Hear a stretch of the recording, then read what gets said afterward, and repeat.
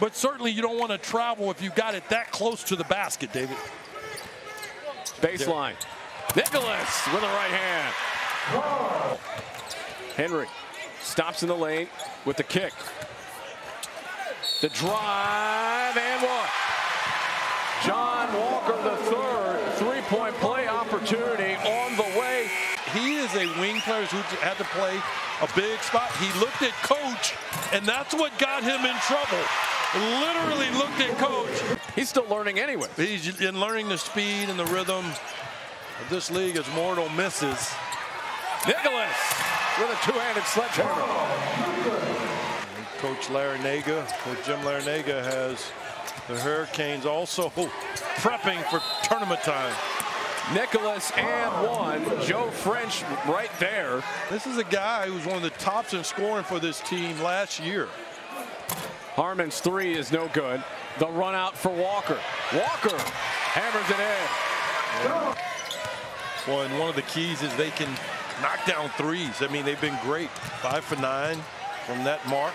French, good again. Joe French connects one more time. Drive to the basket. Kick and shoot for French, missing this time. And a run out. Down the floor is Henry. Henry all the way in with the layup. And it's thrown away. 2-on-1. Garrett in the lane, and he's swatted away by Zordel. Saved by Barnes. Texas Southern up. They have led the whole way. Wow, no call on that. Outside three is in. Colby Granger. As a matter of fact, that three there makes it 4 for 15 on the season. And coming in, shooting just 13% from three. A foul and a bucket to a 6-point game. Barnes misses. A run out opportunity for Garrett. Takes it to the rim, pump fake and scores. Isn't always said, especially if a guy drives to the basket, and it sometimes can catch them off guard. You see it there, but that was on a miss. Davis cuts it to a 1-point game. When they weren't making these shots, they're still pressing, offensively that is, and the shots are going in now.